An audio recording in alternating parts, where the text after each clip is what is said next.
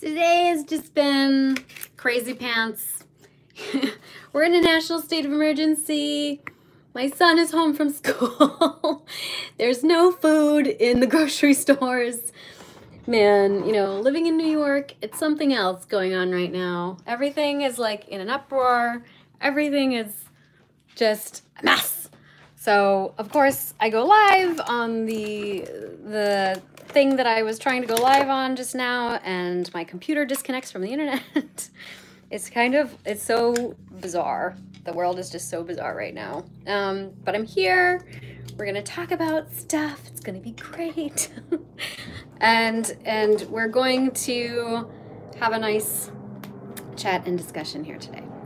So hopefully I can get my computer running where I'll have my notes. I can share my notes with y'all today because I had some really great things to share.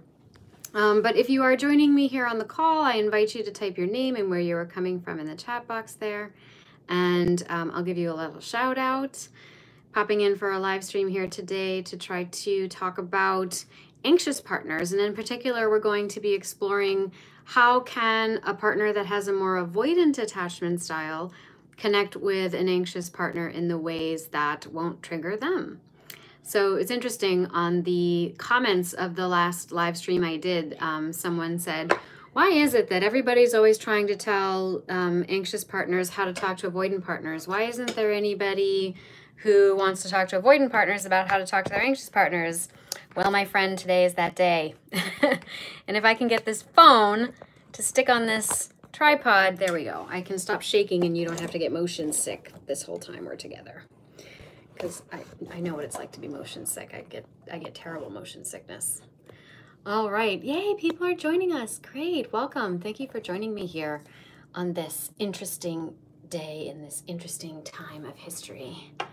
I'm trying to center it a little bit here. So I would be interested to know, while I'm pulling up my notes here, for those of you that have joined me, if you feel as though you may be someone who has a more avoidant attachment style, or if you feel as though you may be someone who has an anxious attachment style. I would be interested to know what you think, where you think you fall. And again, this is, as most of you know, I tend to think of attachment styles as being more dimensional. So even if you feel as though you might primarily have more of an anxious attachment style, you may have some avoidant tendencies, or you may notice within yourself that there are some avoidant tendencies that you have. And so today we're really going to be addressing that piece, right? So yes. So mentioning if I actually like the guy. Yeah, so sometimes it's contextual, right? Sometimes our partner's attachment styles can affect the way that we express ourselves. I often hear from individuals that when they're with a partner that is, like, let's say, more avoidant than them, then they tend to be more anxious. Or if an anxious partner meets someone that is more anxious than them, then they find themselves becoming more avoidant. Right? So these things are, in my opinion, much more dimensional than they're frequently talked about, especially when they're categorical. So I think that's why it's useful to kind of examine the ways in which we express ourselves, so that we can just be more mindful about how we are communicating what is, I'm going to call, the authentic self, but what is our actual experience that we're having, right? As opposed, and I call that a deep structure communication as opposed to a surface structure communication. So I want to dive into our content here for today. I finally managed to get my computer back on, up and running. Okay, so today we're going to be talking about anxious partners and 5 explosive trigger statements to avoid and what to say instead. So this video could be particularly useful for someone who leans more towards avoidant rolling stone attachment style, if you're looking for some assistance in how to express yourself so that it doesn't lead to a fight. Or this could also be for someone who has a more anxious, open-hearted attachment style, who's looking for ways to explain to their partner how they can communicate in such a way that it doesn't create a triggering response, right? And I want to share this information here today because I truly believe that relationships are intended to be deeply satisfying and supportive and fun and playful. And yes, they require effort, but it is not supposed to be painstaking work, right? Our loving relationships are supposed to be a refuge from that kind of work. And I believe that you do not have to be perfect before attracting, recovering, or revitalizing the perfect love in your life. You just have to need to know how to communicate in a way so that your partner understands what it is that you actually mean so that you can also get your needs met. And I would say that this is not always easy for an avoidant rolling stone because they may be struggling with knowing what their needs are exactly, and then being able to articulate them in such a way that it doesn't come across as callous or uncaring or too aloof, right? And so this is particularly true, I would say, if you have an anxious, open-hearted partner who tends to be kind of hypersensitive to those types of communications. And so if you are an avoidant rolling stone and you struggle to kind of get your point across, but you're worried about hurting someone else's feelings, or even if you are an anxious open heart that wants to teach your partner how to communicate with you better, then I invite you to stick around with me for this live stream video because we're going to explore these 5 triggering statements.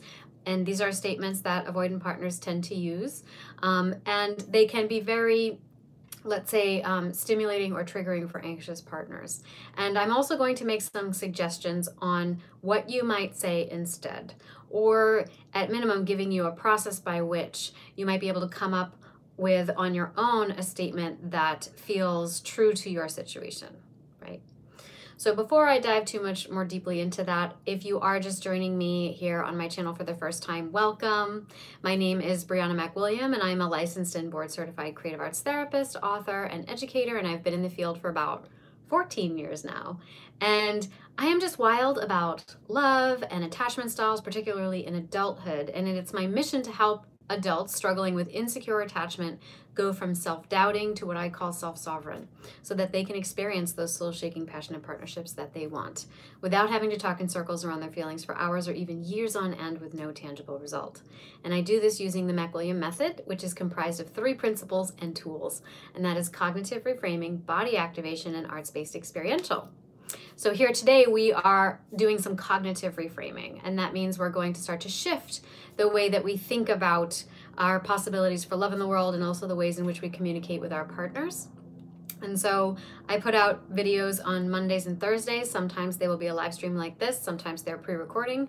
And usually I will pop in at the end of the month to just do strict live Q&A. So make sure that you like, subscribe, and ring the bell for notifications so you can join me for those events and occasions. Okay, so one of the things I want to start with as we dive into these statements is that a lot of us have a tendency to think that our partners see, experience, and understand the relationship in the same way that we do, and that they would have the same expectations or standards for connection. And so we have a tendency to assume, well, if I could just learn to express myself better, then they will get it.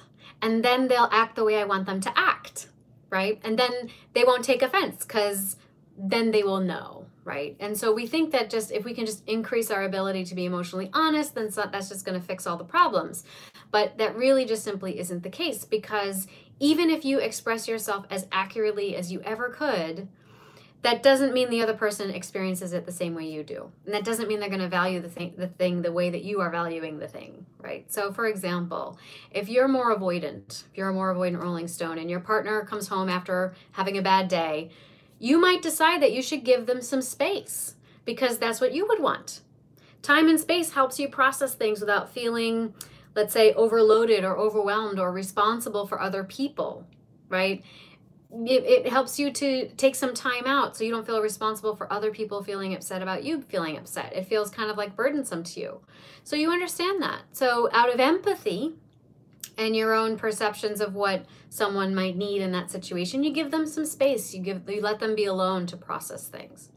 But if you have a partner that has a more anxious disposition or a more open-hearted disposition, that might actually be the opposite of what your partner actually needs and wants in that moment. So maybe all they really wanted was some soothing, a sympathetic ear, physical comfort from you. And when you give them space, now they start to feel worse, right? Because they think that you're abandoning them for having uncomfortable feelings. They take it as a criticism that they are too intense for you and that you can't handle them, okay? But you may feel like that was not at all what you intended. From your perspective, you were just trying to be respectful of what they were going through.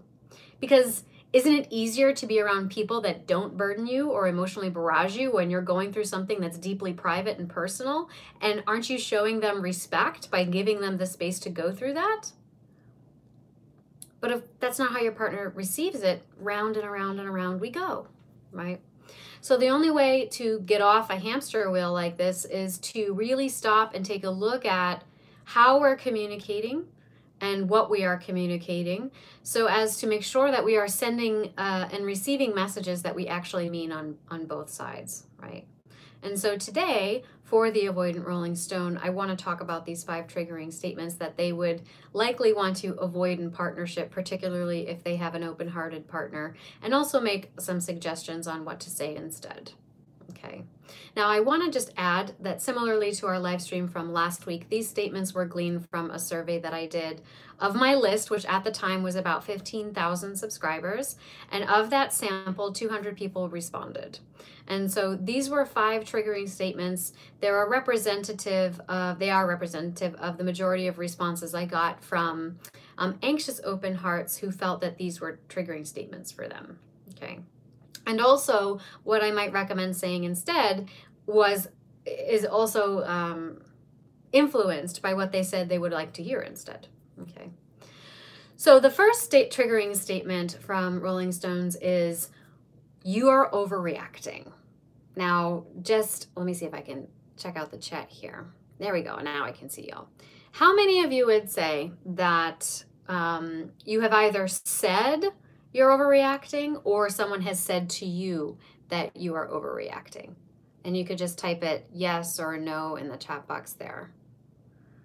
And we have Nikki, we have Chris. Hello, we have Naturally Me. Hi there, welcome. Thank you for joining me. We have Lauren, Veronica. Hi. Thanks for joining. We have from LSA. Nice to have you here. Claudia, thank you for joining me. So, okay, we said yes, someone has. Okay, good. So similarly to the way we talked about this on our live stream from last week, we're going to follow a similar sort of sequence of self-reflection and questions that we can kind of examine to see if what we are communicating is actually what we mean and intend, right? So the first question we ask ourselves is, what am I hoping to accomplish? So when you tell somebody you're overreacting, what do you think the goal is? And remember, the goal is usually an external action-oriented thing. So when someone says you're overreacting, the person who is saying that, what are they trying to accomplish? And you can type your guess in there. Usually you're trying to accomplish the diffusion of some kind of uncomfortable situation, right? You're overreacting. Well, why are you responding in that way? Well, because something about their reaction is causing a stir in your reaction, right? And you're having a negative response to that. And so, or at least a resistance to it. And so when you say something like that, you're trying to dismiss the expression so that you can diffuse an uncomfortable situation. So that's usually the goal, to get them stop acting or expressing themselves in the way that they are expressing themselves because you're experiencing discomfort around it, right? But what are you intending with that? Like, what is the emotional intention? Protection. Tracy says protection. Yeah, you might be wanting to protect your feelings. So you may be intending to reduce anxiety in your partner, right? To convince them that it's not necessary so that, as you said, you can experience a reduction of anxiety as well, right? So you will, but okay, if that's the goal and the intention, then how do you imagine your partner who is in that state is actually going to receive that kind of statement? Like how do you take that in? For any of you that have heard that, how did it feel when someone said that to you, right? Now, most people will experience that as dismissing, as invalidating and devaluing of their reality and their emotional experience because it's not your experience. And so it can come across as kind of a ignorant, self-absorbed, or egocentric statement to make, right? Invalidated or dismissed. So what is something that we can say instead of you're overreacting. If we know that we are now feeling anxiety as a result of someone else feeling anxiety, and you're trying to diffuse the anxiety, what is something aside from dismissal that we can express that is honest and true to what you're feeling in that moment? So you might say something like, I know what it's like when something feels really important. And even though I may not totally understand why this specific thing is so important to you, your feelings are really important to me. And I can connect to that feeling of being overwhelmed. And you know what? That's enough for me. So please help me out and tell me how I can support you in this circumstance. Right? So you're trying to allow for your partner to have their feelings. You're allowing for it to be important in their experience because it obviously is, right? But also you're allowed to have your experience as well, which is it may not be that big a deal to you, but that's okay. That's okay. It's okay for it to not be that big of a deal to you and it's okay for it to be a big deal for your partner. But what's important to you really? What's really important to you is that your partner feels loved because you love them, and there's nothing worse than loving someone who doesn't think you love them, right? So that's the part that you assure them of. And that they feel valued by you. So the thing that you do value about them is their felt experience. Even if their felt experience is causing you some discomfort, right? You can connect with the feeling of overwhelmment. You can connect with the feeling of something important not going your way, right? So even though in the content of it, the context of it, it may not be something that you would feel a strong reaction to, you can connect to the feeling of having a strong reaction, maybe to something else that's important to you, and that's where you find that bridge between you, right? Okay. So the second statement, I'm actually going to combine statements 2 and 3 together because they usually kind of go together. And it is, I'm sorry you feel that way. That's the second one. And the third one is, that must be hard for you, right? I'm sorry you feel that way. That must be hard for you. So in that moment, and you could just maybe type it in the chat box there, if anyone's ever said that to you, or if you have ever said that, just type a yes or a no in the chat box there so I know. Now, we're going to go through the same process here. So what in that moment would you say you're hoping to accomplish? What's the external action-oriented goal? What outcome are we trying to affect? It's a non-apology, right? It comes across as a non-apology. So really what we're trying to accomplish is credit for expressing a form of sympathy without actually empathizing with the emotion. And so usually Rolling Stones will do this for one of two reasons. And the first is you either refuse to empathize because it reminds you of a childhood that's full of emotional manipulation and there's no way you're going to make yourself vulnerable to that again. Or secondly, it's because you have a limited emotional vocabulary and you don't know how else to respond, right? So this statement is the closest thing that you can come up with to expressing empathy, because you don't have the vocabulary to express it otherwise, okay? Now, as a side note, if you perceive most forms of emotional honesty as forms of emotional manipulation, then you'll likely experience a lot of irritation and resistance to the suggestions that I'm making in this video. Because at the root of your ideas about love and relationships is typically a belief that they are contingent on a power dynamic. And whoever has the upper hand, if that is the case, they're the ones that are in control of the relationship. Okay. Now, if that's something that you feel like applies to you, then I would invite you to check out a couple other videos on my channel and then maybe come back to this one. The first one's called Power Hungry and Emotionally Unavailable in Love. I'll put the links to these in the caption of this video. The second one is 2 types of emotional unavailability, fearful versus dismissive avoidance. And the third one is 3 strengths of the spice of lifer. Okay, so that's just kind of a side note to this. Now, so we have what we hope to accomplish, and then we have what we intend. So typically the intention is to appear reasonable and agreeable, while at the same time establishing a boundary that is basically saying, I can see you're upset, but I don't get it. And I'm not going to accept responsibility for your feeling that way or for trying to make it better for you, right? And that's usually a response to kind of old baggage where anybody's emotional honesty feels like a criticism, right? So then we respond defensively. Now, the intention tends to be one of attempting to be the good guy while at the same time establishing boundaries that deep down you anticipate your partner doesn't respect or acknowledge, right? There's a deep distrust of relationships. Okay, so the intention becomes one of drawing a very rigid boundary line. Okay, so, but why do we draw rigid boundary lines? Because we're trying to create a scenario in which connection remains tolerable to us. So even though it's sort of like a deeper layer there, the defenses are a little bit thicker there, it's still an attempt to maintain connection. Okay. So now, how does the partner experience a statement like this, right? I'm sorry you feel that way. That must be hard for you. How do they experience it like that? And I might just pose that to those of you here on the call with me. You can type there in the chat box if that's ever been stated to you, or if you have ever stated it, how do you imagine someone might receive a statement like that? Usually they experience it as defensive, which it is, it might be.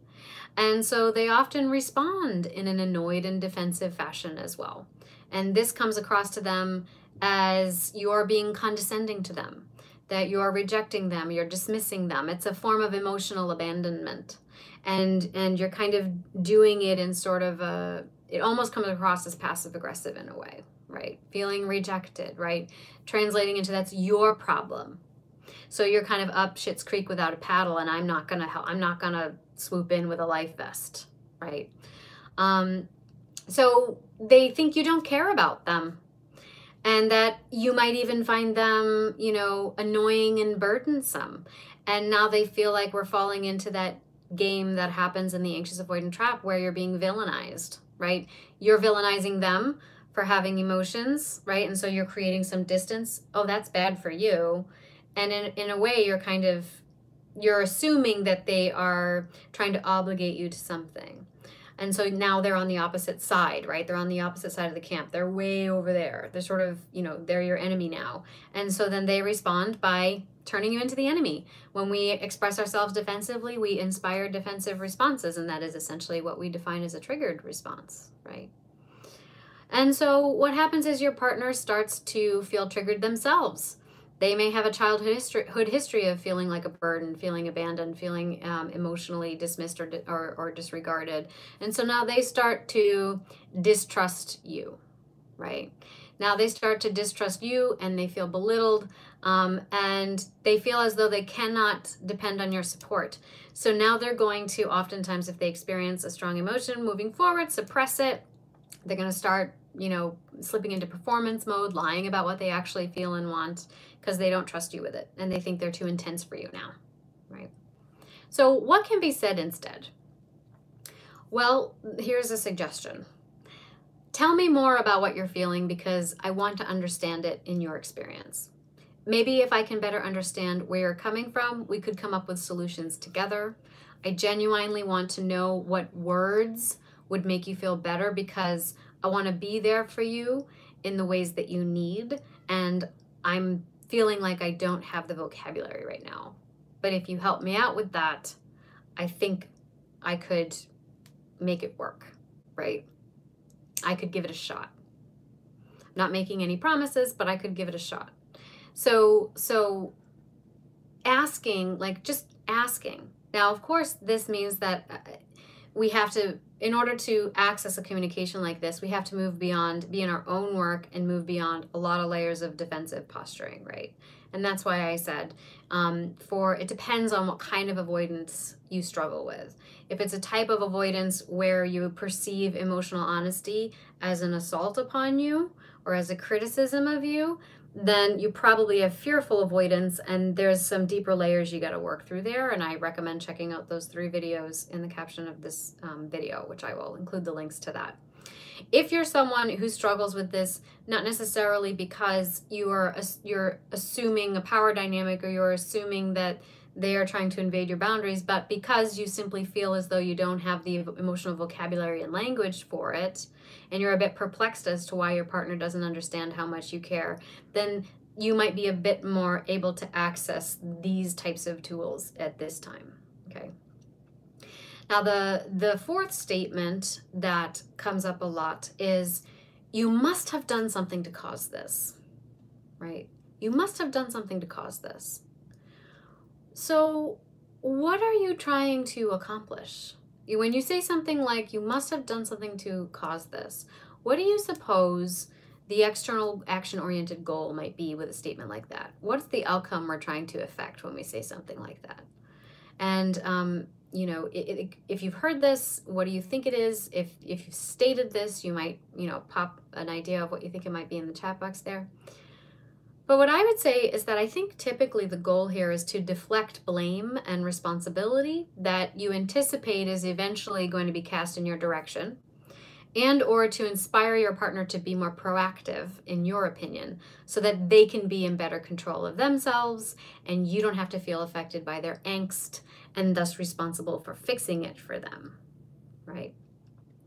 So if that's the case, then what are you intending? What's the emotional desire there? Well, it could be to make your partner feel empowered by taking a personal responsibility, right?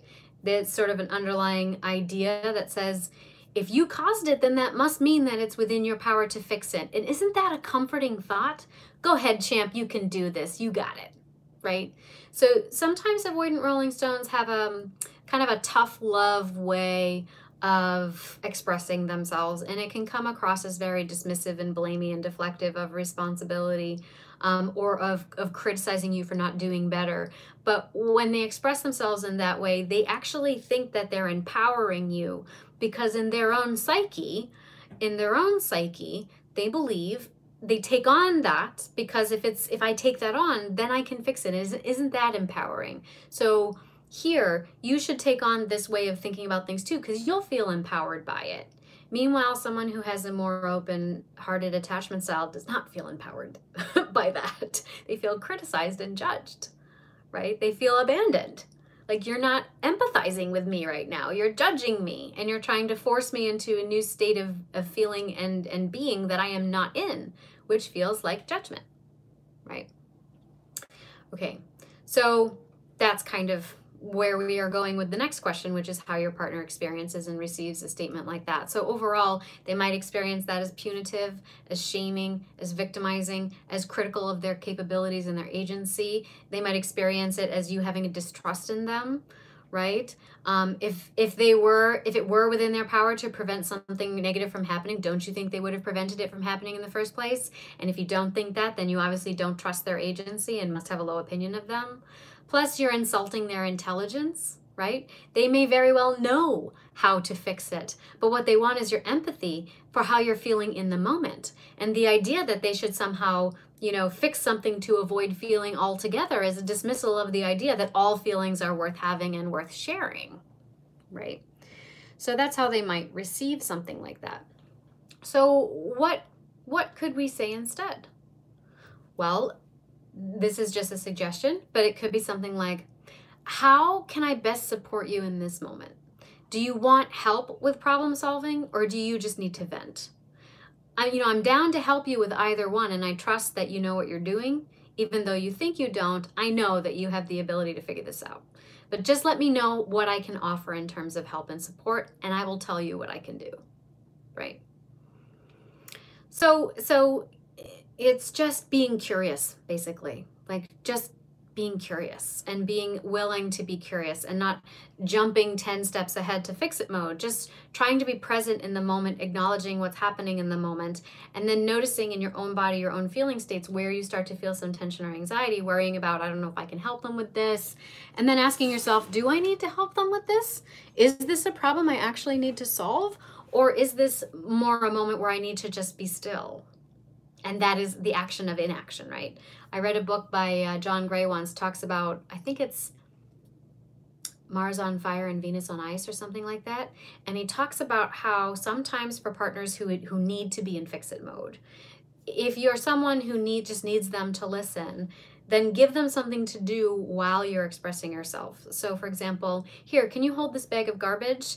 And while you're holding that, let me just tell you about this thing, right? Or can you rub my feet while I tell you about that? So there's something they're physically actionably doing while you're expressing what you're expressing, and it makes it easier for them to take in the information and not have to jump into fix-it mode, so that they're a better listener for you. And they also feel more capable of giving you what you need, because you're giving them an activity to do while they're giving you what you need, so that it's easier for them to give that to you. That just popped into my head while we were talking about it.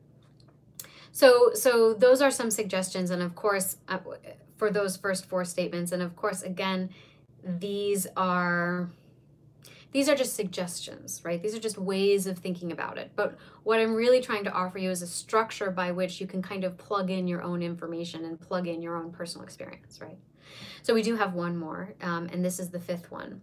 And the last one is, I will return when you're more reasonable. Okay, so again, you can just type there in the chat box if anyone's ever said that to you. I'll come back when you're more reasonable. I'll come back when you're calmed down, right? So when we say something like, I'll come back when you're more reasonable, or I'll return when you're calmed down, you want to ask yourself again, what's the goal? What are you trying to accomplish? What's the external action-oriented thing going on there? And I would suggest it is probably to escape a situation that feels out of your control and or emotionally threatening or irritating to you.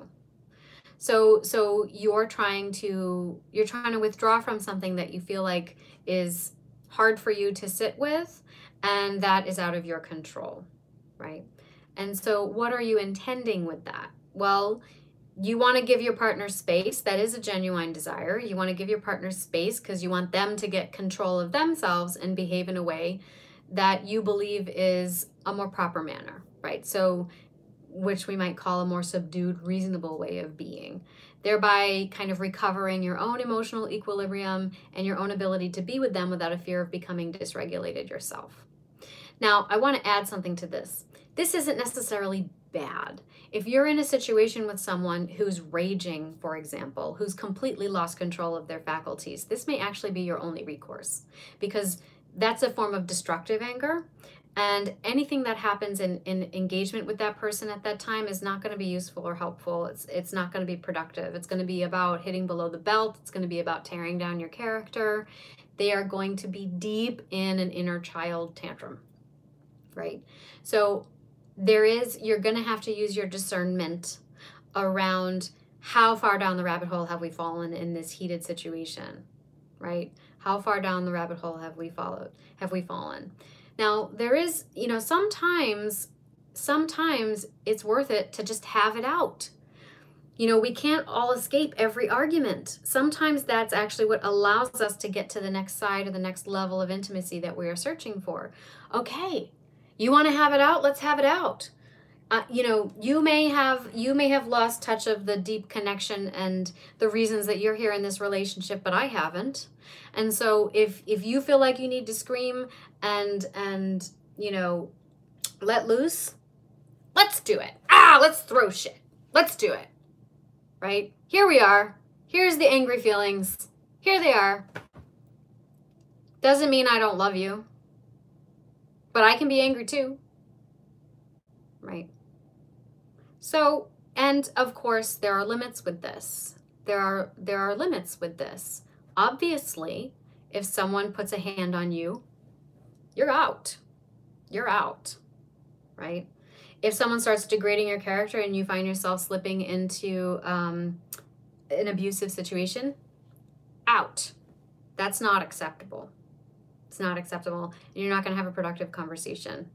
But sometimes there can be the experience of being able to have the angry feelings in the presence of someone else that allows you to get to a next level of intimacy. So you're going to have to use your judgment here. Is this an angry circumstance where we can actually meet on the level of anger and allow that to be an experience that later deepens our intimacy? Or is this an experience where we're heading into the direction of destructive anger? Right? And if you want to learn more about that, I do have a video on my channel called The 9 Faces of Anger that talks a little bit more about this. Okay. But, usually when we have a strong withdrawal response to anger, it's because we have our own issues with conflict, and that is because we struggle with boundaries, right? So withdrawal, the intention typically is that if I stay here, then our connection is threatened because I'm not able to hold these feelings, and it's going to fracture our connection. So I'm going to leave in order to preserve the connection. Okay, that's usually what the leaving partner is experiencing. Okay, so how your partner experiences a statement like that, I'll come back when you're more reasonable. The word reasonable is particularly triggering here, right? Like, oh, so in order to be logical and reasonable, I have to abandon emotion. I can't have a felt experience, right? So there's a split there. You know, it's evidence of a split that's going on. And so your partner's going to experience that as condescending, dismissive, invalidating. It basically tells them that uncomfortable feelings and emotions are not allowed, which is a function of conditional love, right? And again, you can't handle it, therefore you can't handle them in their intensity. And so as a result, they actually experience you not as strong, but as weak. They experience you as weak and as emotionally fragile, though you may think in that moment you are outwardly portraying yourself as being anything but, right? And they also will start to feel that you are unable to see them and know them for who they really are, and so then they will start hiding who they really are. And that tells them that love is conditional and that they increasingly do not feel safe expressing themselves fully with you, and so they will put on that mask and continue doing the performance act just to keep the peace in the relationship and keep you around because their attachment system is inflamed, right? And that can lead to a feeling of walking on eggshells around you. It can lead to unvoiced resentments that build up over time. Inevitably, it can result in your partner becoming increasingly anxious and depressed for seemingly no reason because they are turning their anger, unexpressed anger, in on themselves. And so alternatively, or we might say additionally, they could demonstrate intermittent explosions of anger, which might seem disproportionate in the moment, but in the greater context of the whole relationship, it's actually been accumulating. It's an accumulated response to ignored bids for emotional contact over time, right? So what's something that you might say instead of "I'll leave and come back when you're more reasonable"? Now again, the caveat to this is that there's no physical violence going on, and there's no deep-seated emotional abuse going on in the situation. You're just expressing angry feelings, right? So what you got a call. So what you might say instead is something like, "I don't want to invalidate your feelings or abandon you in this moment, but it's really hard for me to engage in conversation because I'm feeling my own anger rise in response to yours. And I don't see this heading in a healthy or productive direction for either of us. So I need to take some space so I can come back with a cool head and be better equipped. And if you can give me that, I think that I can better meet you on this topic." Right? So the more I feel pushed, the more I will pull away. And ultimately, I don't want to do that because I do value your connection. And I want you to feel like you can express your feelings with me. But right now, I am feeling like I'm not going to be able to give you what you need if we continue in this way, right? Now, obviously, the way I'm expressing myself is very even-tempered, right? But you can say words like, you can obviously use your own words attaching to the sentiment with heat to them. There can be heat in your voice. We don't have to avoid anger, right? Anger can be constructive as much as destructive, and part of it is knowing when you've crossed the line between constructive and destructive, right? So you can have heat in your voice, but still expressing the sentiment. Almost always in an argument, what we are doing is looking for connection, and we're doing it in a way that unfortunately tends to have the opposite effect. It severs our connection.